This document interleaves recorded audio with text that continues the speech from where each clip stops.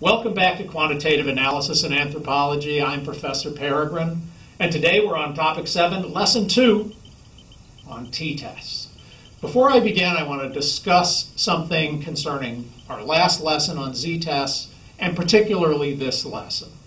And that is that I'm, at this point in the class, playing a little fast and loose with the underlying math and probability theory behind the statistics we'll be going through, and that's going to be true for the rest of the class. The reason that I'm doing that is because I want you to get a conceptual and visual understanding of the statistics rather than a mathematical one. Again, this class is for anthropologists. Most of you are not particularly fond of mathematics, and so I don't want to really be getting into that or probability theory. Z-scores or z-tests are fairly straightforward. And if you understand the z-test, I think you can understand the t-test. Mathematically, they're very different. And in terms of the underlying probability theory, they're very different. I'm not going to go through that. And in general, I'm going to present t-tests very much like z-tests. And so in both cases, I'm trying to convey this much more conceptually than I am in terms of the accurate mathematics or probability theory. So, if you want to understand these mathematically, you're going to need to go into a higher level kind of statistics course or a math-oriented statistics course. And just understand that what I'm doing is conceptual, and that the mathematics really, we're beyond them now. So try and just understand the idea behind these and what the output, the computer output, what you actually are going to get out of a computer, because we're not calculating anything anymore. We've gone well beyond that at this point in the course. So, with that caveat, let's move forward. So here's a distribution. We've seen this a bunch of times, right? And we've learned about z-scores and how we can use z-scores to look at percentages in terms of an individual and where they are in a population and all of that. Okay. We are almost never going to use z-tests or z-scores in terms of our actual research, although we'll use standardized scores in terms of trying to create more usable distribution, as we've talked about earlier in the course. But in terms of z-tests, you probably are never going to use one in your career. You may never read about one, because z-tests are based on the assumption that you are comparing a person to a population. And we basically never deal with populations. I talked about this earlier in the course when we talked about samples. Even when we think we have a full population, it really is a defined, almost arbitrary thing. And really what we're dealing with is samples. We never have the full range of what we could call a population. And even within that, as we measure things, we're usually dealing with samples. We build samples up from different cultures, for example. And so really any case that we might use in a distribution, as is shown here, is really pretty much a sample. So we're looking at distributions that are made up of samples much more than cases, and we're really never looking at a population. We're looking at a sample. And what that means is, if we take, as we did in the last lesson, SADME, and we look at them in terms of a sample, that's really kind of not fair. And we almost never have an individual we're looking at. What we typically have is a population of individuals, a sample. Sorry, I said population. See, I even get these terms wrong. What we typically have is a sample of individuals, and this might be a group of people we've surveyed, or a culture that's made up of lots of different people. And so we're comparing that to another sample or sets of samples. And when we're doing that, z-test is not appropriate. And so the reason that you almost never are going to use a z-test is because you are almost never going to be comparing an individual against a population. The only time you might be doing that is in some kind of artificial context where you have a normative, established set of criteria. IQ tests are one of these. Standard scores on SAT and things like that, and that's why you can put yourself or another person in a percentile. But in terms of a test of significance, you're almost never going to do that. What you're going to do is a t-test. And the assumptions are going to be that you have a sample and you're comparing one sample against another sample. Okay? We use t-tests for almost all those kinds of comparisons. The t-test, because it's a sample versus a sample, can't use a population mean and an individual mean. What you're comparing is a sample mean with another sample mean. And what that means is you don't really have a population to compare a sample against. What you have is a set of samples, and you're comparing a sample against it. This is a little confusing, right? But think about that. So in fact, what you're using as your population is something that we call a distribution of means. If we go back to look at a population, this is a distribution of individuals. Or in this case, what we're looking at it is conceptually, right? Conceptually is a distribution of samples. When we think about doing a distribution of samples, we think about this in terms of a distribution of means. And so we have something that is called a distribution of means. All right. In a distribution of means, the sample mean is identical, or it becomes, the sample mean becomes what's called the mean of the distribution of means. That's a mouthful, isn't it? So we have a sample mean. In the distribution of means, that becomes the mean of the distribution of means. In other words, it's the mean of all the sample means. Okay. Instead of having standard deviation, right, which within a sample we have a standard deviation, we have what's called the standard error of the mean. It's the same thing, but it's the standard deviation of the distribution of means. Let's go back then. How do we get this distribution of means? This is where the math becomes really complicated because we have to have calculus. But here's what we do.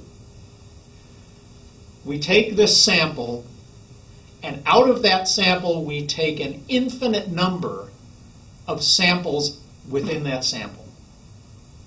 Okay? We can do an infinite number using calculus. We take an infinite number of samples and then we plot the means. So in a sense, as we can go back, going back pretty far to this, we take these little samples, we take an infinite number of them, and then we take the means and we plot them out, and what we'll get is a distribution of means. Each sample, we plot the means, we get a distribution of means. Okay? It's a concept that's very hard sometimes to get, but think about that. We take an infinite number of samples from this sample, we plot them out, and we get a distribution of means. All right. Mean becomes mean of the distribution of means, Standard deviation becomes the standard error of the mean. And here's a couple of things that are nice. One, the mean of the sample is the same as the mean of the distribution of means. And think of why that would be. If you take an infinite number of samples out of here, you're going to just sort of recreate that here. So whatever the mean of this set of samples is, it'll be the same mean, because you're still going to be taking the samples out of here, if you're random sampling, at the same proportion as they are in the whole sample. And so the mean is going to be the same, right? However, the standard deviation here is always going to be larger than the standard error of the mean. Okay, so this again is mathematically maybe difficult to think about, but conceptually you're taking means out of here, and so the means are going to be a smaller range of numbers, and so the standard error of the mean is going to be smaller. Okay, just keep that in mind. T-test then is we're comparing some sample against the distribution of means. And what we're going to have as the t-test, and this is very similar to a z-test, and that's what I want you to think conceptually, and that's why I did z-test first. T-test is like a z-test, but instead of using the mean, we use the mean of the distribution of means. Instead of using standard deviation, we use the standard error of the mean. So a t-test is the mean of whatever our sample is minus the mean of the distribution of means divided by the standard error of the mean. Simple as that. Z-test was case minus mean over standard deviation. This is mean minus mean of the distribution of means divided by the standard error, which is essentially the standard deviation of the distribution of means. It's a lot of words. I hope you understand that. If you don't, go back and listen to this again or read your text again. The thing that is specifically different between a t-test and a z-test comes out of probability theory. And because we're working with samples, the size of the sample, and we've talked about this before, the size of the sample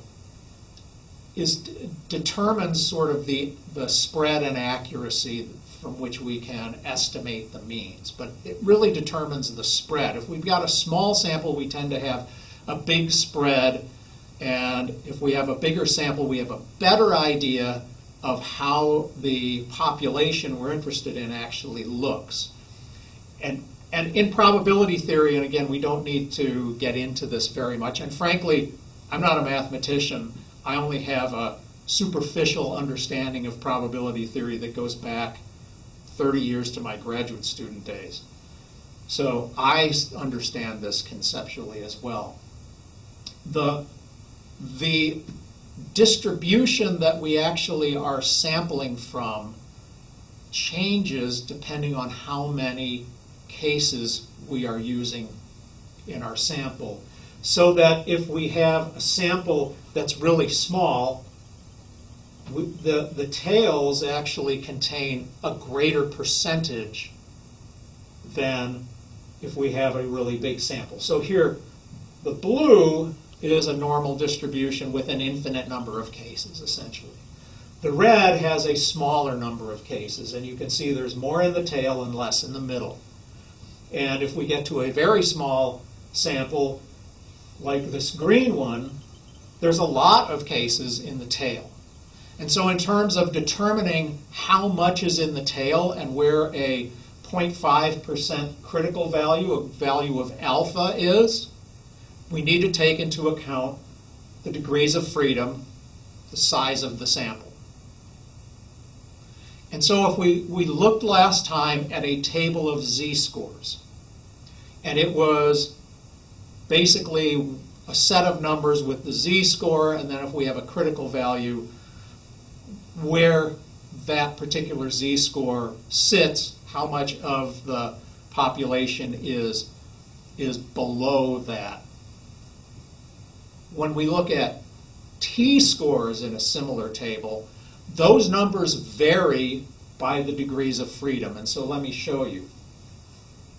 If we have a degrees of freedom of 5, so we have 5 cases in the samples that we're using, the critical value of t at 0.05 is 2.57. So think of that as a z-score, sort of, 2.57 z's, but these are t-scores, but think of them conceptually as being equivalent. T-score being like a z-score. If we have 5 cases in our sample, the critical value t-score, the value we have to be less than in order to be part of the population, or greater than in order to be less than alpha. And what do we do when we have a value less than alpha, a probability less than alpha? That's when we reject the null hypothesis. Oh my God, your brains are exploding, right? Get used to this. Go back over the lessons, read the text. It can be very confusing. So let me do this again.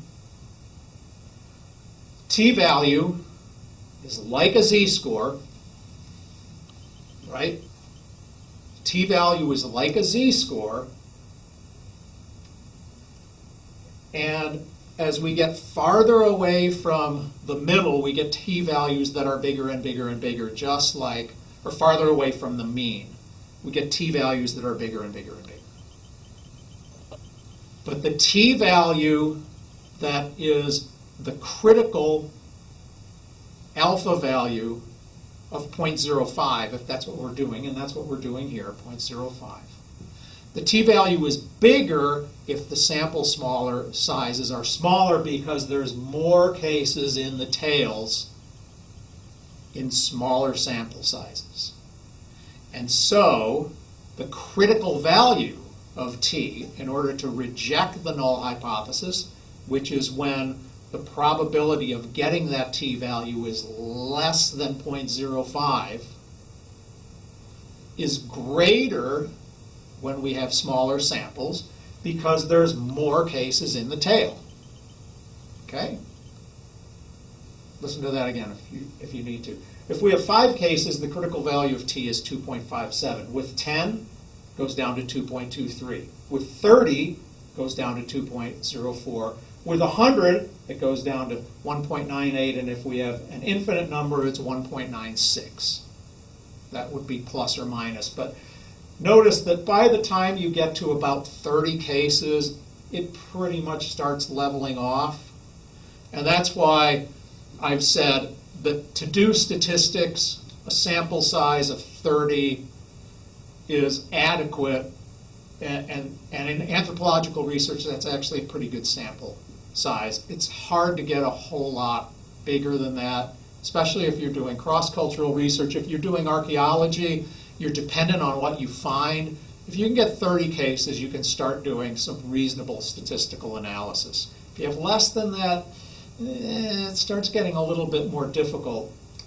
If you have more, that's fine. But this is the reason why 30 cases is a useful number, because the t-values start leveling off. And when we look at other statistics based on probability, that's when things start becoming kind of stable. All right. I've just gone through a lot of mind-bending material. We're going to take a short break. If you need to, go back and look at this again. You might want to look at the z-score lesson again. I'd like you to be now at a place where you're comfortable thinking about z-tests and t-tests, and conceptually again what's going on here, that we're taking a number, subtracting it from a mean, and dividing by a standard deviation. But when we use samples, We have the sample mean, and then we have the mean of the distribution of means, and we have the standard deviation of the distribution of means, which is called the standard error of the mean. So we're basically taking a t-test and shifting it into a context where we're looking at samples rather than cases. Okay? We'll be back in a minute.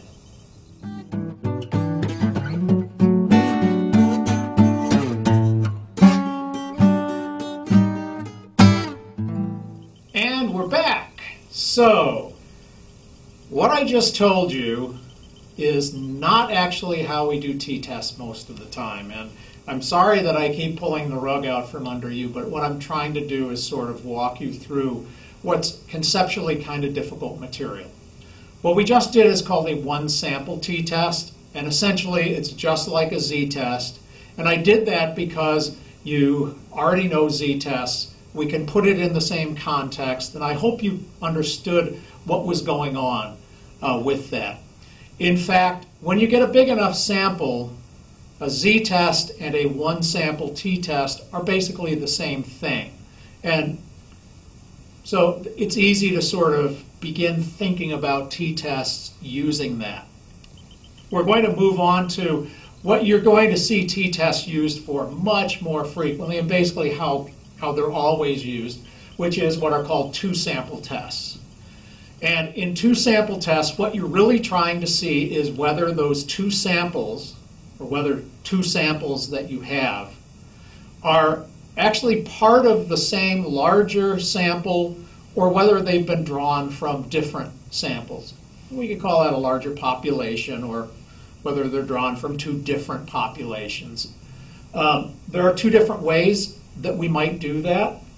In a true experiment, like we talked about in the last topic, you would have paired samples, or what are called dependent samples. They would be matched on some criteria, or they might be the same group of people. They undergo some kind of treatment, and then you look at the effect, and what you're going to look at is whether the sample of the people before the effect and the sample after have changed. In anthropology, because we don't do experiments very often, we do natural experiments or naturalistic experiments, we usually have independent samples. We have a group of people from this culture and a group of people from this culture, and we're trying to look at whether they're drawn from the same larger population.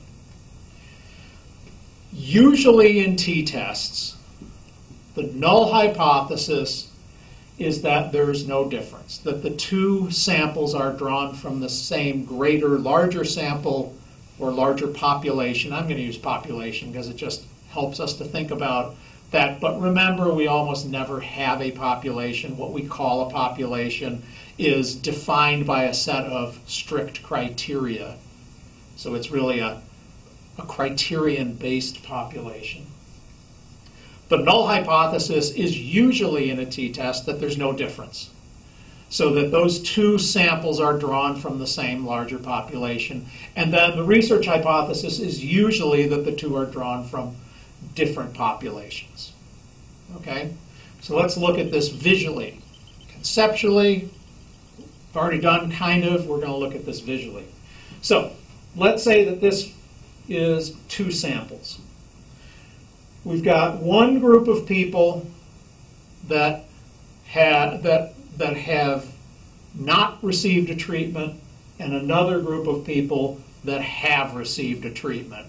And these might be people at one time, then they get treated, and then that's at the other time. Or they might have been matched on a group of important criteria: their age, their gender, their socioeconomic status, their health, whatever. And then one received the treatment and one didn't. And what we want to look at is, have they changed? Which you can think about as, is the treated one still part of the original population, or have they changed significantly? So what we do in this is what I showed you last time, is that we take an infinite number of samples from this sample, and we get a distribution of the means. And we do that again from the other sample. And then, and this is the next step, we basically do that again from the two distribution of means, and we combine that into a sort of combined distribution of the means. Okay. That makes sense because the means are the same. And so we can estimate what this should be if these two come from the same population. We can also estimate what the standard error of this should be from the standard error of those two distribution of means. If the estimates are different from what we should be able to estimate, then it tells us that one population is different. And so what we end up doing is comparing the original samples to this, those original means, looking at their standard deviations and say, well, we've estimated what a population from which these two might have been drawn at random. Now let's look at them again and see whether that estimated population is what these two actually fit in.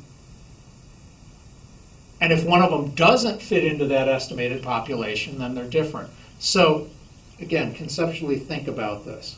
We are using the two original samples, first and then the one that received a treatment, or first one and then after they've received a treatment, to estimate what a random population, what a population based just on the probability with these means and those standard deviations, what a population would look like that both of those exist within. And then we go back and ask, do both of those actually fit in this estimated population?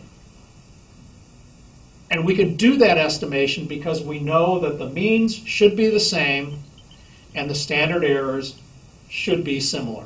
If they're from the same population, the mean should be the same and the standard deviation or standard error should be similar to the standard deviation in the populations.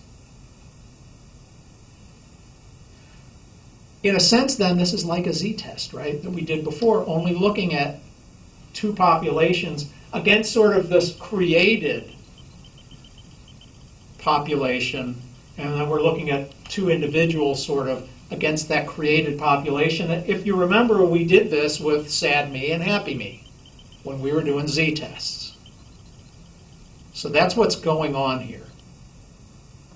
Let me show you another example with independent samples, which is something like this. We have two populations, or two samples. I'm sorry, see, I even do this, like I said. We have two samples, one from, let's say, one culture, one from another culture. Are those drawn from the same larger population or not? We go through this process where we create out of them an estimated, well, we create a distribution of means. And then we estimate what population those might have come from. And then we actually look back and say, well, did those actually come from the same population? Or is one really different when we go back and look at the original sample? And if you remember, we looked in z-scores at sad me. And sad me was very different.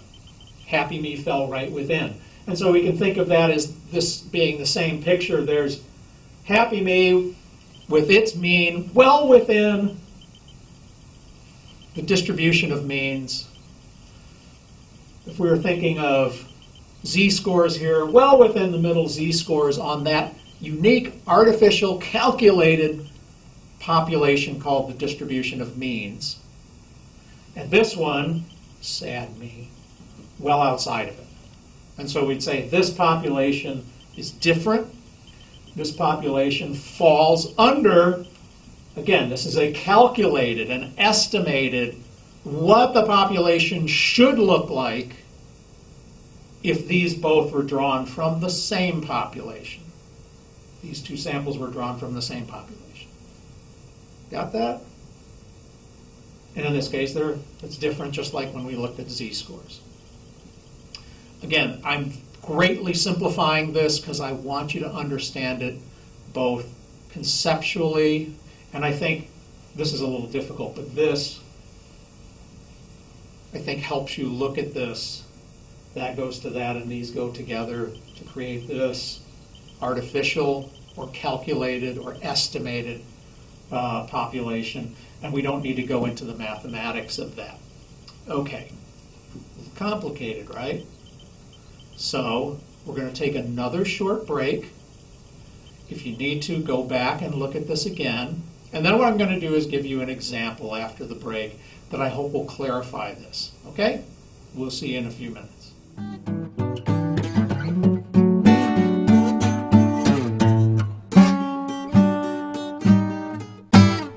And we are back. So, I hope you've had a chance to go back and look at the lesson again, maybe even look at your text, understand t-tests, understand how they are similar to z-tests but also a little different.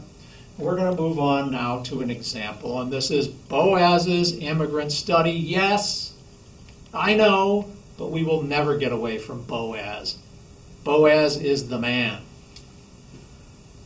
Remember that the immigrant study was created in a sense to test race theory. And if we remember this, there's a battle going on in early anthropology between whether race is what we can use to understand variation or whether culture or environment or something else. It wasn't well defined at the time, but culture helps to explain variation. Under race theory, then, behavior is essentially genetic. It is directly associated with race. Under culture theory, behavior is associated with culture or environment or history or something else, but it is not genetic. It's not directly inherited. So in race theory, we would have a null hypothesis, a research hypothesis that racial characteristics are stable through generations, right? Because if behavior is associated with race, then race should be a stable thing, right? Or if behavior changes, race categories should end up changing first. And then those lead to behavioral changes because race is the predictive thing.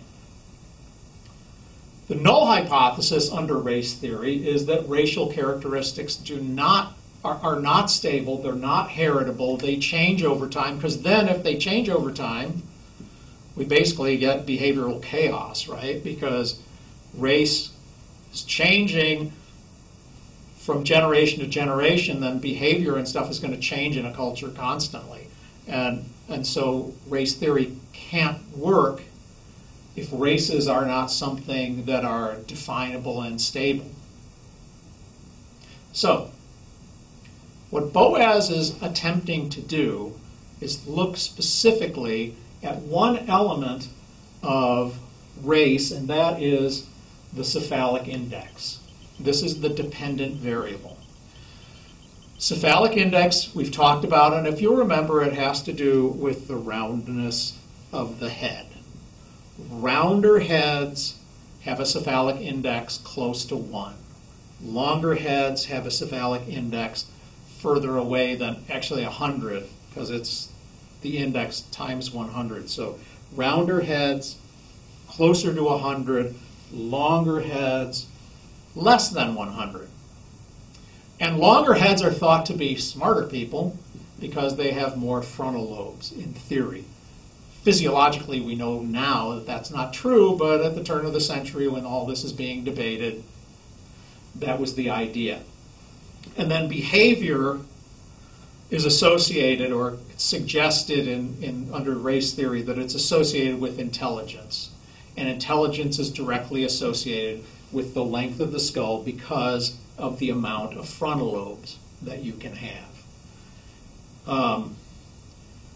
It's very interesting that the skull was one of the things most focused on by race theorists, and basically what race was based on and is today as a social category is based on facial features. It's based on skin color, on hair form, on nose shape and form, lip shape and form. Those are the things that are most commonly looked at as we define races. And that's interesting in terms of genetics, because we would be equally likely to find that somehow the bones of the ankle are vary, or the number of lobes or size of lobes in the liver. But we don't use those as racial characteristics. Why? Because we can't see them. Race is a way to identify in-group and out-group. It is a social category. It is a way that we as primates recognize members of our own species, our own group. It's not a category that is biologically meaningful or that is directly heritable from parent to child in the sense of being correlated with lots of other stuff. There certainly are things that are inherited: skin color, hair form. If they weren't inherited, we wouldn't be able to use those as ways to identify races.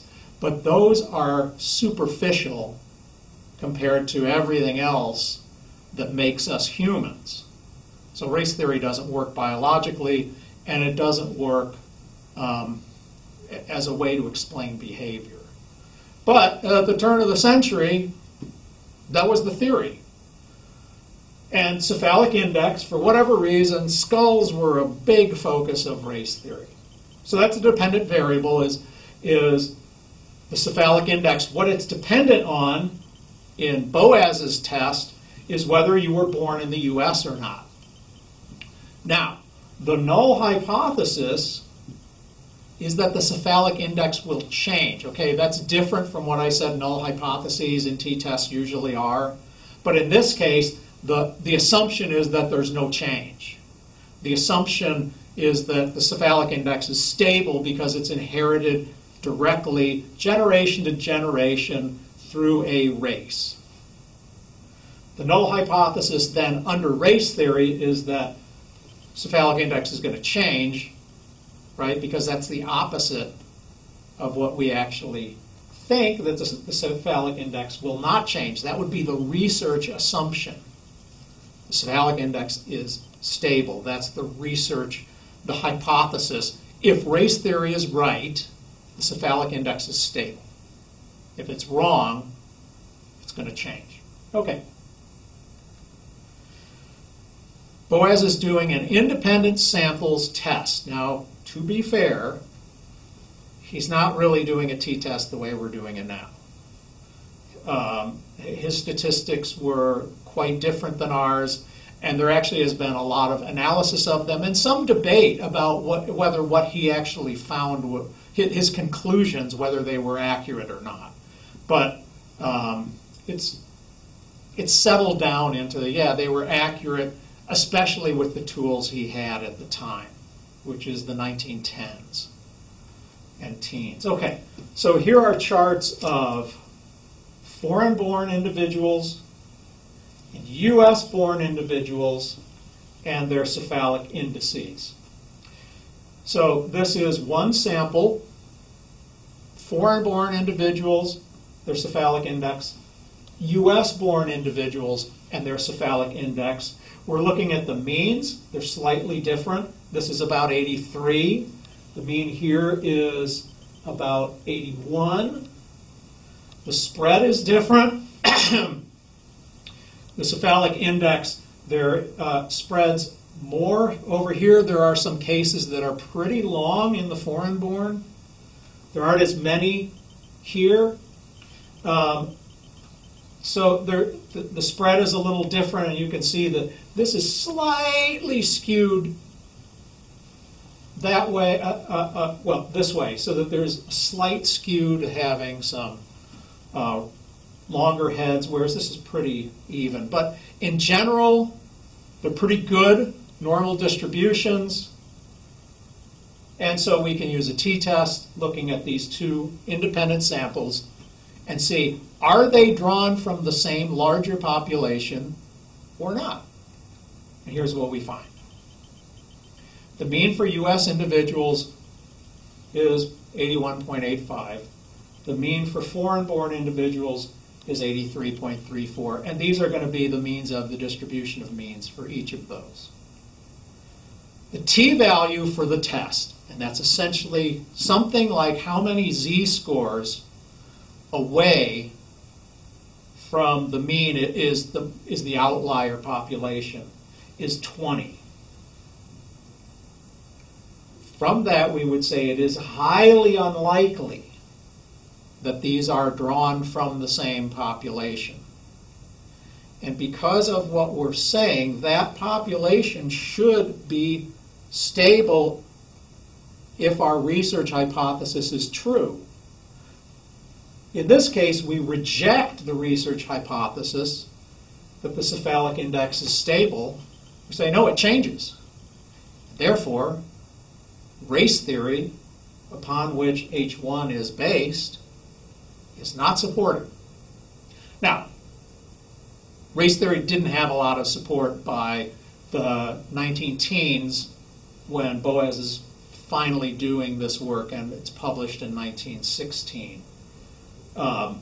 So this is seen as one of the nails in the coffin of race theory, and from that sort of the birth of anthropology as we understand it today, in which we focus on culture and environment rather than race to try and understand variation. And that's why this study is so important. It's also great because we have great data and can do all kinds of fun stuff in statistics classes with it.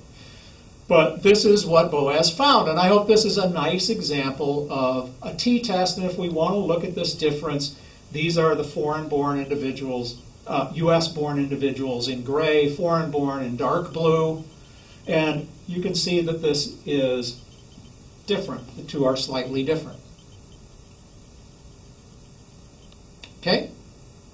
If we look back, U.S.-born individuals have slightly longer heads than foreign-born ones. We'd say, does this difference actually matter that much? Well, it's a pretty small difference, but it does matter in terms of if the two populations are stable, or if cephalic index is stable between the two, because it's not. It changes.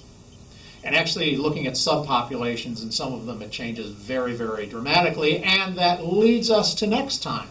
Because next time we're going to be talking about the analysis of variance, or ANOVA, and we can look at subpopulations here and their differences. So we're going to do that next time. We'll see you then.